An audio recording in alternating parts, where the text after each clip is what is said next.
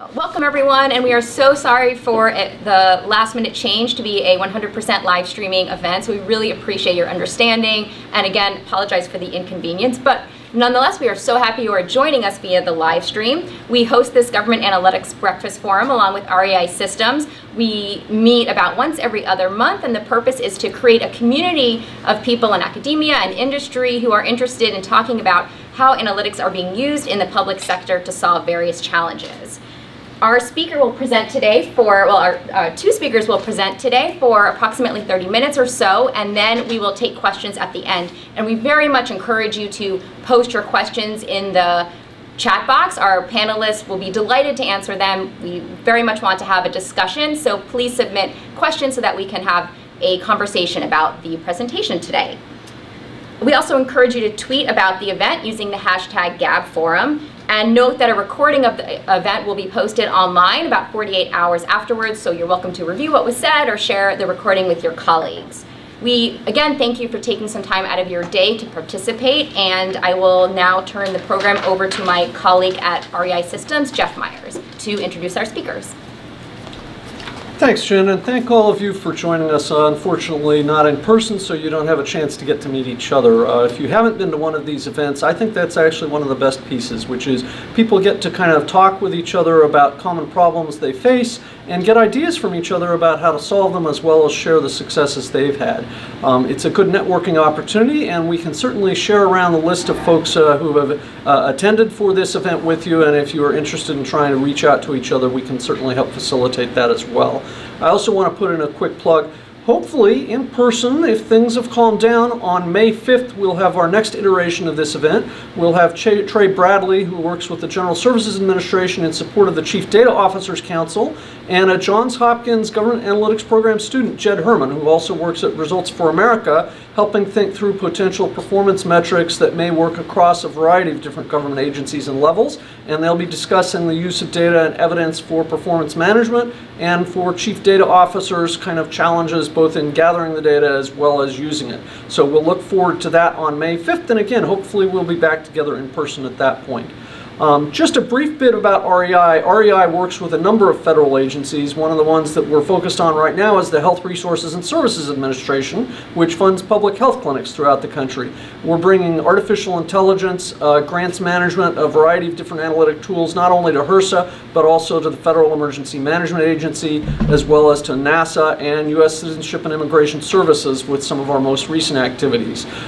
We look forward and hope to sponsoring many more of these events because we think that the use of data and evidence is one of the most important things that can help government improve its performance and capabilities and focus in the areas that are most important to the American people, the customer of the government. I do want to mention, though, that we're going to have an hour today. We're going to have a half-hour presentation by our two kind panelists. And the panelists include Diana Epstein, who is the Senior Evidence Team Lead for the Office of Management Budget. She clearly has a cross-government perspective, but she's also got a perspective from former work outside of government. She's worked at Abt Associates, as well as, I apologize, within government for the Corporation for National and Community Service. She's had roles in a variety of sectors and now kind of has a cross-government perspective, which I think will be quite valuable to you. She holds a Master in Public Policy from the University of California, Berkeley, go Bears, as well as a Ph.D. from the RAND Corporation. She's joined by a person from a particular agency to help give us some real concrete context to some of the conversation today, and that is Christina Yancey. She has works at leading the program evaluation effort at the Department of Labor, coordinating evaluation decisions and judgments across a variety of components within the Department of Labor.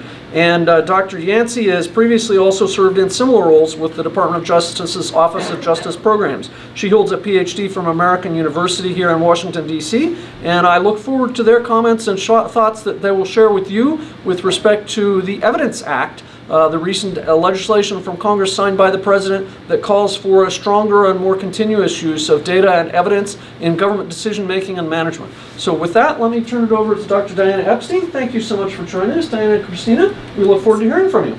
Great, all right, thanks. It's a pleasure to be here with you all today. So I have a lot of material to present. I'm gonna go very quickly because I wanna leave plenty of time for Christina and then for discussion. But my hope is to give you all an overview of the Foundations for Evidence-Based Policymaking Act. which is a recent piece of legislation that we think presents a great opportunity for government to really improve the way that it uses data and evidence for decision making. Okay, so what is the Evidence Act? So this all started with the Commission on Evidence-Based Policymaking, which was a bipartisan commission set up by then Speaker Paul Ryan and Senator Patty Murray. It had a wide variety of expertise, everything from program evaluation and statistics to data governance and privacy experts. They met for about 18 months and then produced a really comprehensive report with 22 recommendations to encourage systematic planning for evidence building, high quality data governance, and coordinated support for privacy protected data sharing. It's a really, like I said, an excellent report. It is quite long, has a lot of really detailed appendices, but there is an executive summary that's short and quite readable, so I'd encourage you to check that out if you haven't already. Okay, so they released this report, and then it resulted in some legislation. So again, then Speaker Paul Ryan and Senator Murray, shortly after the release of the report, introduced a bill that would address about half of the Commission's recommendations. These were thought to be sort of, I don't want to say the low-hanging fruit, but some of the recommendations that were more implementable and that would serve as foundational elements. So this passed through the House very quickly and then sort of sat in the Senate for quite a while, as often happens. But at the end of calendar year 2018, the bill passed. And then was signed into law at the beginning of January of last year. So the bill includes 3 titles, and I'm going to talk about each of these in turn. So Title I addresses federal evidence building activities. Title II is all about open data and actually incorporates a separate piece of legislation that was moving in parallel at the time but was then incorporated into this bill. And then Title III is all about protecting confidential information, so that's what we call CIPC. Okay, so why is this such a big deal? Why should we care about the Evidence Act? So there's really 3 key ideas here. The first is that evidence-based policymaking needs systematic planning. And I'll talk about why this is different than perhaps how we've been doing things in the federal space. Second, we need good data governance in order to use federal data assets effectively. And then finally, we need coordinated support in order to share data effectively while also protecting privacy and confidentiality. Okay, so first, this idea that evidence-based policymaking requires systematic planning. So the idea here is that we need to start with the questions. So we need to identify the key questions where the answers would really help federal agencies execute their missions and deliver services more effectively. Then we need to determine the right approach to answering those questions. At the same time, we need to determine what capacity we currently have to answer these questions and then figure out how we might fill capacity gaps where they exist. So again, this is different than how we have often been doing evidence building, which is more of an ad hoc approach, not a systematic. Okay, second, this idea that we need really high quality data governance in order to use federal data well, to really leverage federal data as a strategic asset. And Christina, I think, is going to touch on this point, so I won't spend too much time on it. But essentially, as we all know, the federal government has a huge amount of data, and we want to figure out how to better use this. We want to make federal data available both to other federal agencies and to external data users whenever we can, but we can't just put it out there, right? We have to curate the data, we have to document what we have using inventories, code books, and then usable metadata as well. We want to make data open and available to the public, but we also need to develop some additional tools and technologies to do that effectively. Okay, third, and importantly, we need to better share data that is restricted use, so that has confidential information, but if joined together, if linked and leveraged, it could answer some really high value questions. But we have to do this while protecting privacy and confidentiality. So the default position for data sharing has tended to be no. The Evidence Act really tries to change this to a yes and less mentality. But, again, to do this, we have to articulate high confidentiality standards, and we need to empower and identify trusted intermediaries to facilitate that data sharing. Okay, so moving on here. Again, so sort of to bring this back to a higher level, why do we care about this? So what is the Evidence Act changing? It's important to note, I think, this builds on long-standing principles underlying federal policies and data infrastructure, so we're not starting from scratch here. We have a lot already to work with, but the law does create a new paradigm for federal agencies to think about how they build evidence and how they use data. So it does this in a number of ways. It first of all focuses on leadership. So it creates 3 new senior positions, 3 new senior officials at federal agencies who are responsible for implementing the Evidence Act. And it emphasizes collaboration and coordination among those senior officials, as well as others in the agency who are responsible for data use, data governance, data protection, and evidence building. Again, as I mentioned earlier, it puts in place a more strategic approach to evidence building. So there are places in the federal government that are building evidence well, but there are lots of places where this is not happening well. There are lots of places where evidence is being built in response to a particular mandate, a particular law, but for the most part, agencies are not taking a holistic, strategic approach, starting with those questions and then working down to figure out how to best answer those priority questions. So this really shifts that narrative to a more strategic approach. And then finally, it elevates program evaluation as a key agency function. And this is really important because there are some kinds of questions, like is a program or policy working as intended? Is it causing the intended changes? Those can only be answered by evaluations. And so we've had a statutory system for performance. We have a statutory system for statistics. We did not have a statutory system for evaluation until this law. So this is actually really important to fill that gap so that agencies, again, are systematically across the board asking and then answering evaluative questions. So the Evidence Act isn't happening in a vacuum. It complements other federal efforts that are underway. I won't go into these too much, but just to note, there is a federal data strategy, which is part of the President's management agenda. Again, that complements very well the Evidence Act, and the action plan for the federal data strategy does sort of attempt to operationalize a lot of the Evidence Act's requirements. Again, on the open data front, there's already policy on open data. This law sort of strengthens and codifies open data policy, as well as builds on other legislation like the Data Act and the Geospatial Data Act. And again, at OMB, where I work, we're really working hard to make sure that these efforts are complementary and aligned. The last thing we want to do is have federal agencies confused or feel like there are too many disparate requirements being piled on them. This is easier said than done. Policy tends to sort of layer on top of each other, but we're trying really hard to make sure these things fit together and make sense so that they can actually be implemented. Okay, so to that point, so this is the approach we took at OMB. So when a law like this passes, this is not atypical for there to be many provisions in the law that say, OMB must issue guidance, and the guidance is meant to then provide detail to agencies about how to actually implement the law. So this law is no different. There are many, many things where OMB is supposed to issue guidance. There are two ways we could have done this. So one is we just put out guidance one at a time, lots and lots of different guidance, and then say agencies, try your best to make sense of this. We decided a different approach was needed, and so we decided instead to put the guidance into just 4 pieces. So 4 pieces of guidance that would be more comprehensive, more integrated across functions. So it required us at OMB to work across offices in new ways for us.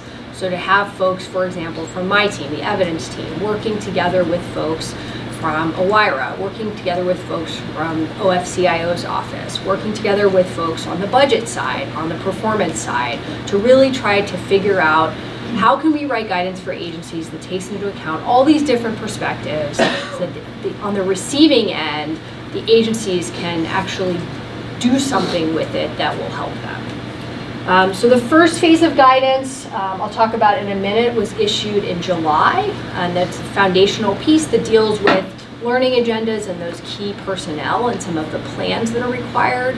There'll be guidance forthcoming on open data related to Title II, additional guidance on and regs on SIPC, the Title III part, and then additional guidance on program evaluation standards and practices, which actually should be available, I'm hoping today. So late breaking news, that should be available within a couple hours, I think. So that's good news there. Okay, so as I mentioned, we're really trying for a coordinated and collaborative approach.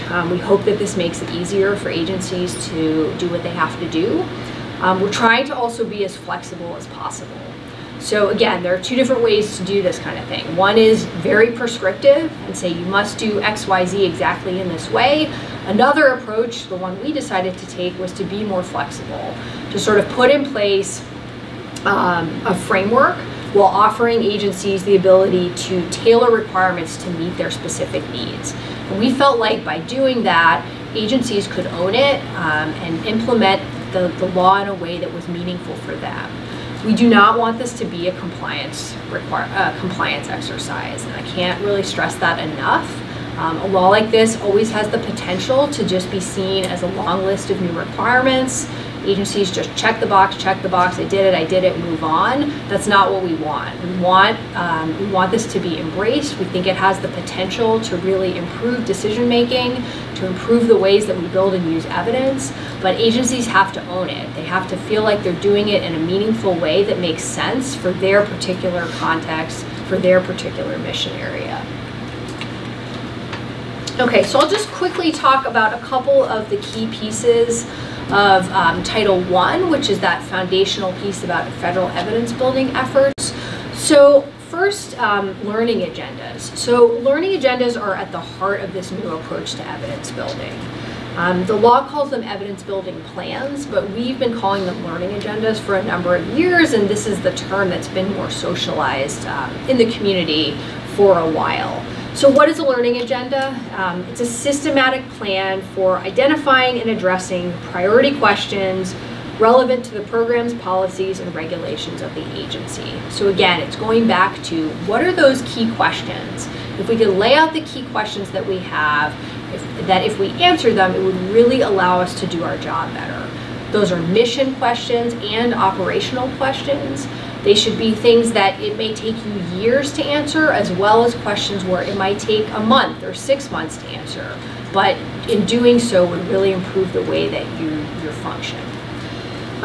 Again, so this is supposed to be an iterative exercise where you lay out the questions, you start to answer them, and then you take the learnings and feed that back into the next set of questions that you ask. The interesting thing here is that learning agendas are now part of agency strategic plans. So there's a real explicit link to the agency's strategy and the strategic objectives and goals. Again, I think there's a couple of other elements of this that are very interesting. One is a requirement for stakeholder engagement. So the law actually requires that agencies engage a range of stakeholders in the learning agenda process. So that has the potential to really bring in a variety of different perspectives and views. And then finally, I want to make the point about transparency. So because learning agendas are part of strategic plans are public documents, so these will eventually be publicly posted. And that's a really important signal for agencies to say, these are the questions we think are important, these are the questions we plan to focus on, and it offers the opportunity for partnerships too, because an agency is signaling these are the questions that we need help answering potentially. Partners on the outside, if you want your research to be more policy relevant, please, align your research portfolio with these questions so that there's sort of a mutual benefit going on. So that's the hope. Quickly on the personnel, so like I mentioned earlier, the law creates 3 new positions. All agencies now have to have chief data officers, and then the CFO Act agencies, so the 24 largest, have to have evaluation officers and statistical officials. So these are the key folks responsible for implementing the Evidence Act. There are corresponding councils for each of these groups. So for example, the Evaluation Officer Council meets monthly. And these councils provide a great opportunity for sharing lessons learned, for peer networking, and hopefully, again, leveraging the expertise and the experiences that do exist across the government. The OMB, in its guidance, required that agencies set up a data governance body, which again, we think is really important to have a central decision-making body that's responsible for setting and enforcing priorities for managing data so that that data can be used as a strategic asset and used effectively. We're really excited about these senior officials. We're spending a lot of time giving them support and technical assistance.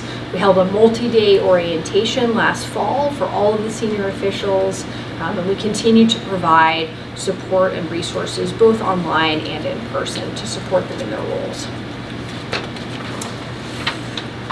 Okay, I'll just touch real quickly on planning. So a couple of other new things that are part of this law. One, again, to the importance of evaluation is annual evaluation plans. So agencies are now going to have to lay out every year what are the significant evaluations that they intend to undertake in the coming fiscal year. Capacity assessments is another one. Again, I mentioned this at the very beginning, the importance of an agency looking inward and saying, what is the capacity we have across the research analysis, evaluation, statistics functions? What's the capacity we have to answer these kinds of questions, to do this work? Where are we seeing gaps? And then to take the next step, hopefully, and try to figure out how to leverage what they have, and also what are some other ways they might fill those gaps. I'll skip this one since I think this is probably less important for this particular audience, but for those of you in the government, just know additional guidance from OMB is forthcoming. And like I said, that last piece on program evaluation standards and practices should be available at some point, hopefully today. Okay, so I'll end with some opportunities here. So I'm really excited about the Evidence Act, and I think you all should be excited too, no matter where you sit, if that's in government, state, local, or federal, if you're in the private sector, if you are in academia or a research partner. I think all of us can get involved in this. If you're interested in accessing data, whether that's open data or restricted use data, this law will present new and increased opportunities to use federal data for evidence building efforts. Again, on the point of evaluation, elevating evaluation, I think, is going to create a demand for more evaluative activities, which again creates hopefully an opportunity for some partnerships to carry out these activities. I mentioned transparency earlier. I'll say it again. I think this does offer a new kind of transparency for agencies. Posting learning agendas, posting evaluation plans, those are really important. It signals to the outside world, these are the things we care about. It offers the opportunity, again, for research portfolios to become more aligned with policy priorities. And then the last points here, this is about culture change in many ways. So we think that the law presents an opportunity to further strengthen and continue to build an evidence culture across the government. If we do this right, we think that the Evidence Act can be a turning point in terms of building this stronger evidence culture across government. I think everyone here listening in today is a key partner in making sure that that happens. Again, this has to be embraced, and it is going to be incremental progress, of course. But I think that this offers an opportunity for us to really shift the way we think about evidence building. All right, so I will stop there, and I'm going to pass it off to Christina, who's going to talk about implementation at the Department of Labor. Okay. So should I just go ahead and move in, or are we going to have any short questions for her, or should we just go to the next segment? Okay, all right, wonderful. Good morning, everyone. Again, my name is Christina Yancey. I'm the Chief Evaluation Officer at the Department of Labor. And I'm going to talk a little bit first about, at a high level, some of our early implementation experiences at the Department of Labor. Again, as Diana mentioned, this legislation was passed in January of 2019, so we are still sort of emerging in terms of developing our specific responses to some of these new requirements, and I felt like it would be helpful to talk about some like large picture reflections and then sort of narrow down into some specific activities that we're undertaking that I think are capitalizing a lot on the spirit of the new legislation and the opportunities that this legislation presents.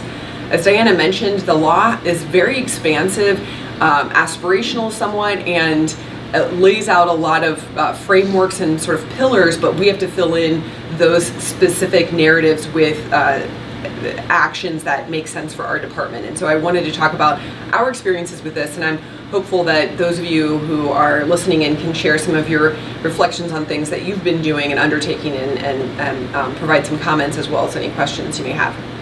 So in terms of DOL's early implementation experiences, one of the first things I feel like is important to emphasize is that we're able to build on a lot of existing processes and infrastructures at the Labor Department. We already had a process of developing learning agendas with what we call our 12 operational or mission-driven agencies. So we've been doing component-level learning agendas for a good number of years. So while this new legislation requires a departmental plan, which we have not actually developed prior to this year, we do have the processes in place to work with our fellow partners and our subcomponents, and they're familiar with the language around the purpose of a learning agenda. So we've been able to leverage that, although we've expanded it to doing this work also with our 4 business offices. So we are directly engaging with mission execution and program administration in terms of developing these priority learning questions.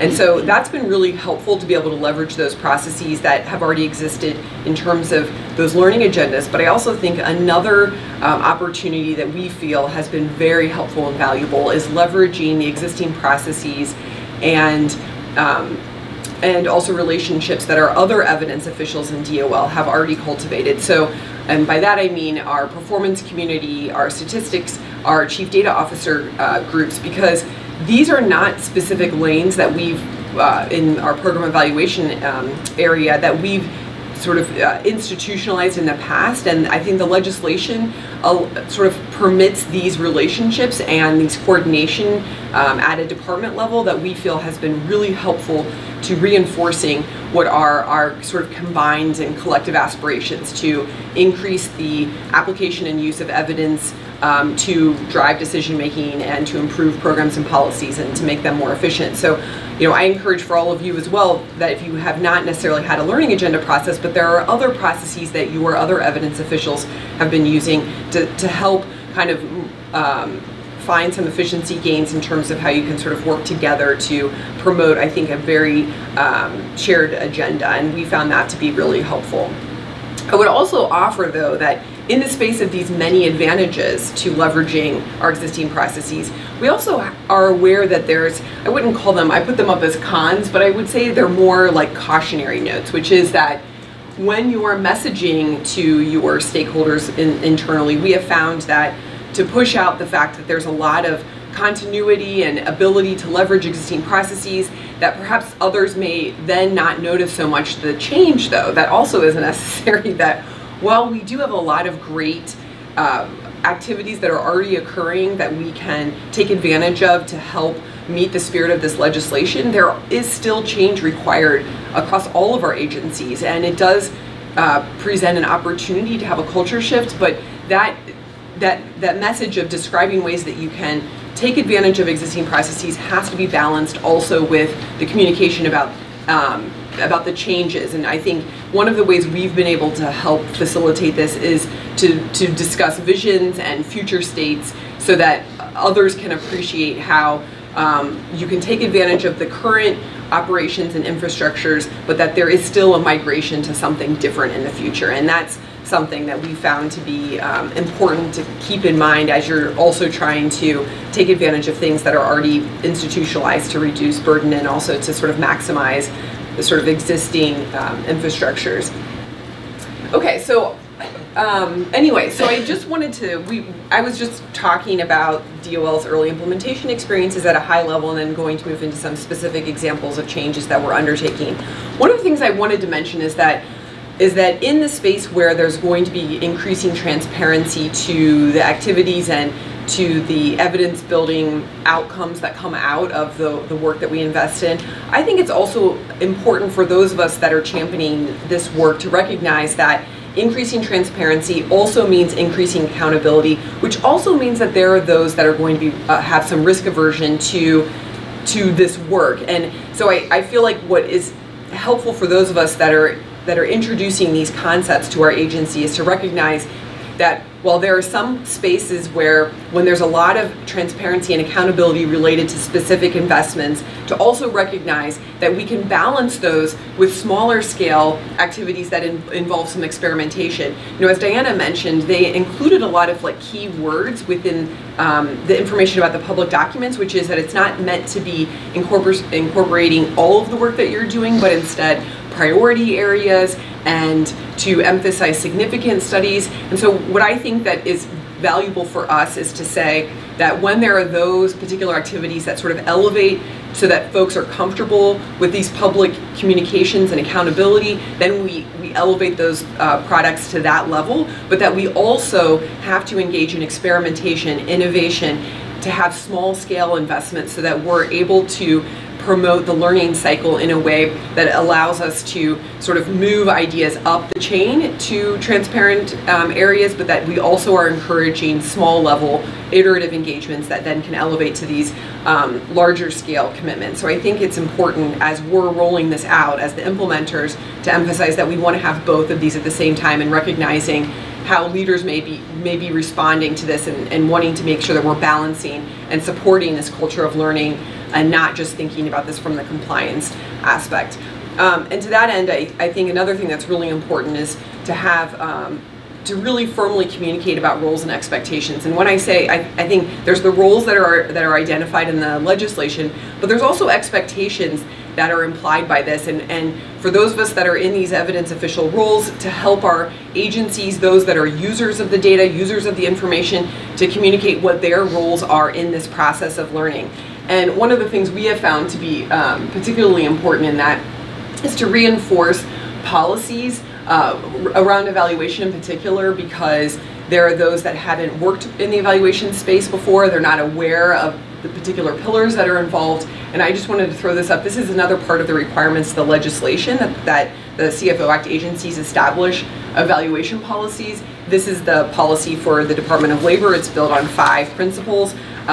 For the sake of time, I'm just going to throw these up and then move on, because I wanted to talk about how we are taking advantage of building our administrative data capacity for implementation. But I did just want to mention that an important part of having and creating partnerships with our users is to make sure that everyone is clear from the get-go with your projects about the expectations around the work itself. And for evaluation, it's very clear that we find the need to revisit these pillars of our policy on a frequent basis. In particular, that all of the work that we do, for example, is independent. That once we have a research question and we engage in those activities, that work is done in an independent manner until its conclusion. And it's important that all the stakeholders are aware of these different rules of engagement depending on the type of evidence building activity you're undertaking, because there are different rules when you're thinking about data analytics, evaluation work, statistical activity. So I think as we're trying to,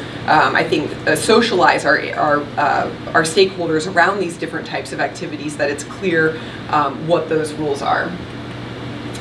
So I wanted to move into describing sort of opportunities that we're taking advantage of. At the Labor Department, one of the key, I think, incredible opportunities on the horizon that the Evidence Act is helping to facilitate is to increase our capacity to use our administrative data to improve programs and operations. I think that at the present moment, there are a number of, we're sort of at this confluence of a number of, I think, great environmental factors that sort of really support this idea of coming up with new and better ways to take advantage of our existing administrative data. There's the establishment of the Chief Data Officer. That's new for the Labor Department, and I know for a lot of the other agencies. There's also our department established a data governance body. There's the fact that the agencies have tight margins with their time and people resources. I know that there's challenges with having with needing information faster and cheaper, and so one of the ways you can do that is by maximizing your administrative data resources. And I put this up as sort of like, these are sort of aspirational bullets for us, that these are the things that we're searching for, is to come up with ways to be able to create opportunities to work across what I put in here is, I said, to support interaction across the hierarchy. And what I mean by that is that often when requirements come down from legislation, the top level decides how that particular agency is going to implement that particular requirement. Well, one of the things we're trying to do is to create a democratized space for data access, because there can be needs to answer high-level, mission-driven questions that the leadership determines, but there's also, if we're trying to also support the iterative development, experimentation, we have to create environments that all users can intersect with, and that ideas can come from the top and from all different levels within an organizational structure. And so one of the ways we are trying to do this in the Labor Department is to bring easier access and to facilitate the ability to create use spaces for our administrative data. And so what we're doing, this is a simple graphic to describe this tool that we've been working on. So my office and the Chief Evaluation Office, we have a small data analytics unit, and our data analytics unit 5 years ago experimented with a pilot, what we'll call a data analytics platform. And what I mean by this, because I'm sure with this audience being very technical, I can kind of spit some of this information out that you would find to be useful, that it's a server-based clustered file system. It's for managing, analyzing, merging, visualizing data. We essentially have what I would call this a series of containers. These secure containers have a place where we can co-locate analytic tools. We have Stata, SAS, R, Python, Julia, and it provides massive data storage. In this clustered file system, we have a way that you can visualize data if you need for various leadership. There are various tools, and there's free access to this array of software. And we piloted this. This is why it's in white, is that our data analytics group piloted this because we needed a place to be able to store and analyze and merge some sensitive data. This question emerged 5 years ago, before the Evidence Act. We needed to do this for our evaluation work. And as time has progressed, we've realized that this particular solution for this one problem actually has an ability to solve a variety of enterprise issues and solutions. And so this particular pilot is something that during fiscal year 2020 and into 2021, we will be expanding to be an enterprise solution for the department. And something I think that's really interesting just to emphasize is the importance of these platform tools as requiring and leveraging the expertise of various kind of segments that are all related and interconnected, but yet typically don't necessarily have a space and a platform to work in a very integrated manner.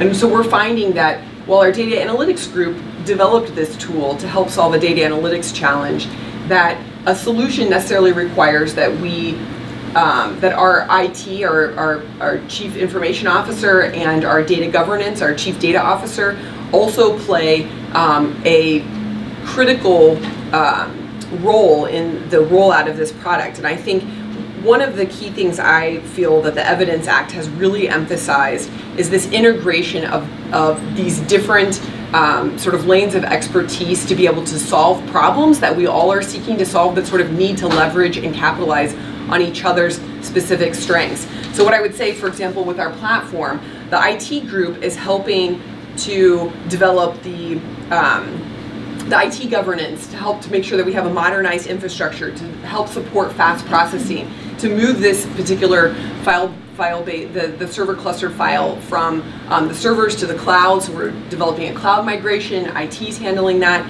Data governance is necessary to ensure that the data standards and data quality practices are in place, that we have data that are getting captured in a way that's fit for multiple purposes, and then the data analytics, which is the group that's helping to create the insights from the data to help with figuring out the sandboxing capabilities that we need. And then, of course, I've left some boxes blank, and these are for our policy folks, those that are coming from different kind of user spaces. We have data security professionals. There's, this is something that we're just starting right now and identifying that RIT, or data governance and data analytics, are the three kind of communities that we're bringing together to form the initial launch for this. But we're recognizing that we need to bring in many different types of personnel into this to ensure that this meets all of the data security, data confidentiality, and then also all of the use cases that are potentially necessary within the department, as well as to be able to develop access points for external users as well. I mean, we're looking for this to be a solution for a variety of data, to create many different kinds of insights from our data for many different evidence building activities. So I wanted to share this. It's still in early stages, and I'm hopeful that in a year, hopefully we'll be able to come to this group and share with you sort of this grand new product that we have final, or at least in a more advanced state than it is even now. Jeff, did you want to ask? Great. Yeah, let me lead off with one question. Then I know we've had a bunch of questions from the online audience. So this question has two parts. One, I'm thrilled to hear that these learning agendas are part of the strategic plan, and they kind of define what are the key questions that we might want data to help answer. And I suspect, of course, a lot of the key questions come from within the agency, but I'm wondering, just in the context of the Department of Labor, I'm part of a company, we're trying to hire. We might say, hey, you know what, we need some employees with these sorts of characteristics. Can a private entity help provide input to these learning plans? So that's one part of the question. The other part of the question is, it's nice always to try and balance that demand for data with the supply of what data is being gathered. And then maybe to say, you know what, some of the data we've gathered over a period of time, nobody's really using it.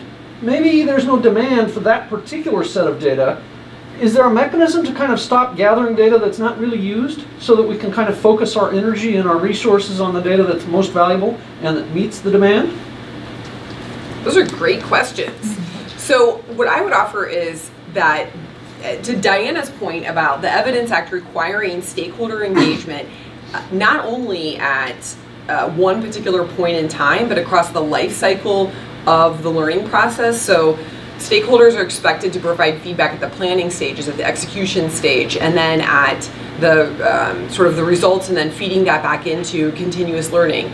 I would also offer that that we are in the early stages of implementation, so it isn't totally clear exactly how all of the agencies will be responsive to this mandate, but this is there, and I think, and I encourage everyone to remind any of their points of contact about this, because it is true, this is part of the legislative requirement. And so I think we're always looking for opportunities to be able to meet the spirit of that requirement. And so if there's recommendations for places that would be useful for us to help disseminate our plans or information, we're always interested to hear that. I think it's something that is TBD in terms of how that will roll out over the forthcoming year or so, but it will happen across particularly the 24 CFO Act agencies that are required to do this. Yeah, and I guess to your second point about data being gathered that's not being used. Sunset. Yes, absolutely. Like there are mechanisms for this. Again, it depends on a particular agency and their particular requirements and their particular processes, but this should all be part of this new data governance activity. So part of what the data governance body should be doing is looking across the agency at the enterprise and saying, what data do we have? What data do we need? What data do we have that we don't need? And what can we do about it? But it's bringing the right people together and doing this in a systematic way. That, I think, is the innovation here that's not currently happening in a lot of places, but that clearly there is a need. Excellent. All right. From our live stream audience, can you hear me okay? Mm-hmm. You don't have to. Okay, good. So this first question was for Diana. Where can we find the new policy that is dropping today? Yeah, so I say today, that is my hope. So all of OMB policies are posted on the OMB website. It's an OMB memorandum. So I don't have a particular link for you at this moment, but it will be easily available. As a convenience for everybody who's participating today, we can provide the link to the Summary of the Evidence Act, OMB guidance as soon as it's issued, perhaps a link to your DOL evaluation policy, which I thought was interesting and kind of maybe people didn't catch. So we can provide those links and any others you would like to suggest. So I would also point folks to the guidance that we released in July, which is M1923. We can provide the link for that as well. All right, our next question was, what approach is being taken to raise overall government awareness of everyone's responsibility in the data process? Data is not just a set of information, but all of the processes that are led to the gathering of that information. How do people at all levels in the chain understand their role in ensuring clean and accurate data for evaluation purposes? So I'll just do a very general answer, then maybe I'll pass to Christina for some specifics. So I think the federal data strategy is a key part of this. So by elevating the importance of leveraging data as a strategic asset into the president's management agenda, I mean, that is a very strong signal that we think this is really important. And I think that the data strategy lays out a set of principles and practices as well as an action plan that all agencies are responsible for undertaking. So a lot of the specifics, what you just mentioned, are addressed in the federal data strategy, but again, I think it's this real recognition and focus on data and federal data and this centrality of it in the work that we all do, that I think is extremely important. And I'll just maybe pass to Christina for your take. Sure. I think one of the key aspects of this is to identify a specific problem that you seek to solve, because you can get leaders to have buy-in and to provide personnel and support for this work if you explain kind of a future space that they want to be in and what needs to happen to get there. So what I could offer as an example with this is that often, for example, we'll receive data, and the purpose behind that is to receive data related to collecting performance information, and that data is to come in and isn't expected to then be merged with other data. Now, if you had a question that needed to be solved by merging those data, you have to back out of that to see, are those data fit for that purpose? Is that data quality high? Are the metadata included so that we're aware of the fact that these data have this statutory allowance to be able to be used in these different ways? So I think often it's helpful to start by asking a question that you're seeking to solve, and then from there generates, I think, generalizable insights that can be applied across the board. But it's hard when you start with kind of the abstract and then are trying to get folks to buy in when there isn't a clear connection to how this will be useful to them. And so I think it's always helpful to start with use cases. So I'd like to ask, I'm hearing kind of partly from the audience and also partly from you that this is a culture change. People may not always be using data today to make decisions, and maybe there are some kind of key times when they should start to stop and ask themselves, do I need data? And at the same time, there's some uncertainty about roles. And so my thought was, there's a Federal Acquisition Institute to go and learn about a curriculum about how to do procurement well. Is there going to be a Federal Data Institute? Perhaps I should put in a plug from REI's perspective. Johns Hopkins has a great program. Should people just turn to Johns Hopkins to learn about new roles and about data culture? So this is a very important point, and it is being addressed in the federal government in a number of ways.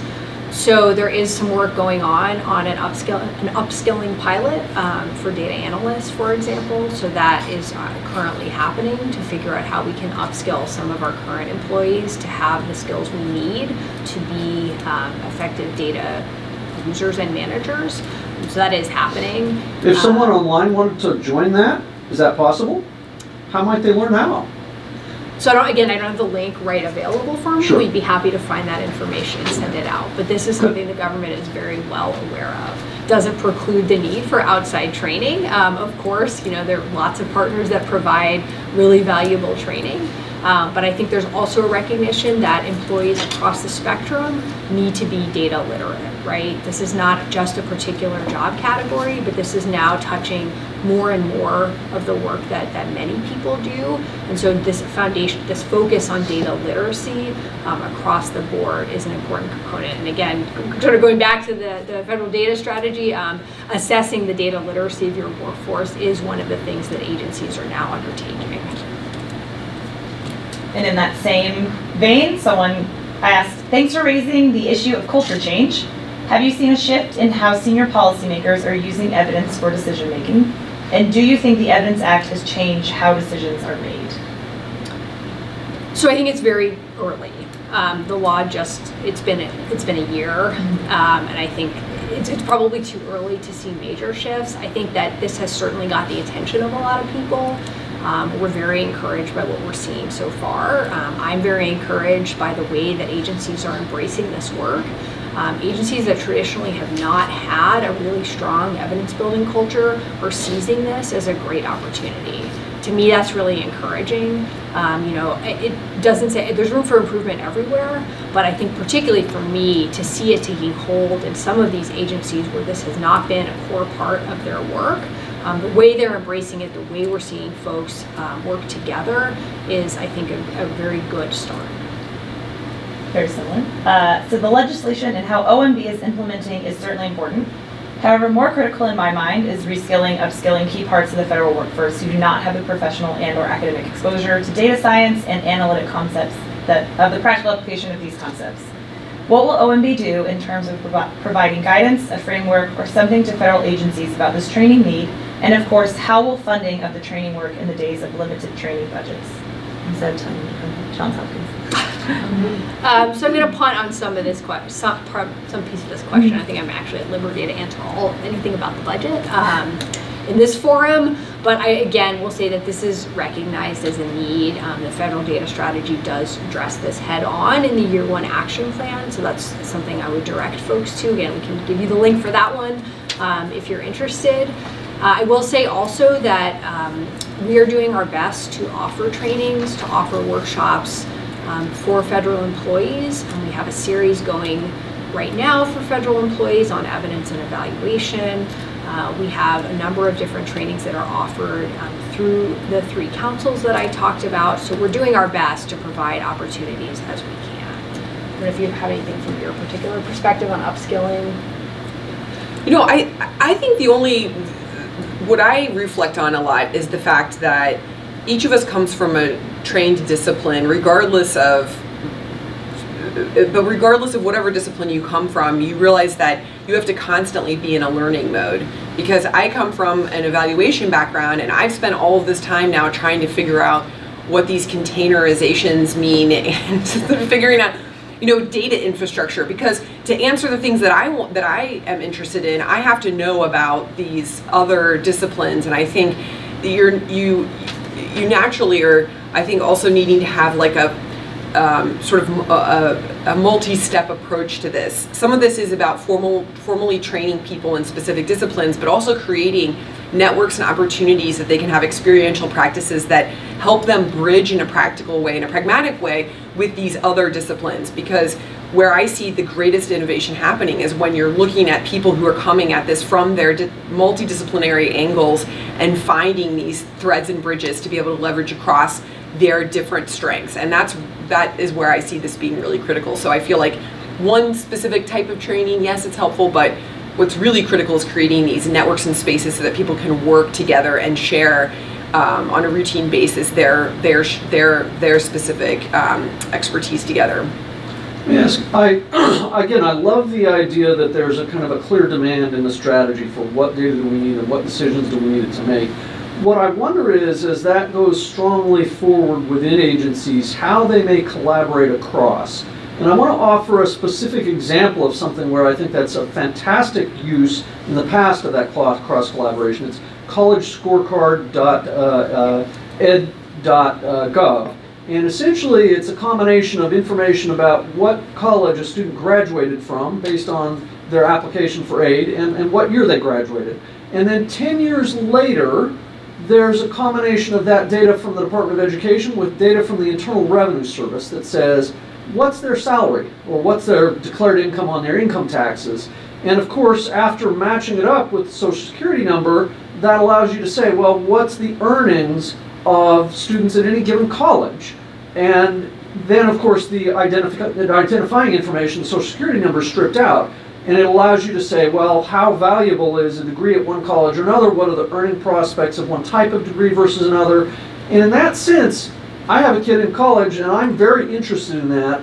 But that couldn't come about with just one agency's effort. Department of Ed could not do that alone, nor, frankly, could the IRS do it alone. So my question is, how can we find opportunities for this kind of cross-agency data sharing? And then maybe how do we overcome some of the hurdles to kind of cross-agency data sharing? Any perspective on that? Yeah, so this is something we've been talking about basically since the law was passed. It's very much on our mind as well. We want to capitalize on this kind of data sharing across agencies, and in fact, that's what Title III, a big part of Title III of the Act, is designed to do, is to, again, facilitate better data access for agencies to share with each other as well as with external parties. There are a number of things that we're considering at this point. So I think sharing the learning agendas is a great first step. Having agencies talk about what those priority questions are, figure out where there are shared goals is one. There are some mechanisms being put in place through the President's Management Agenda and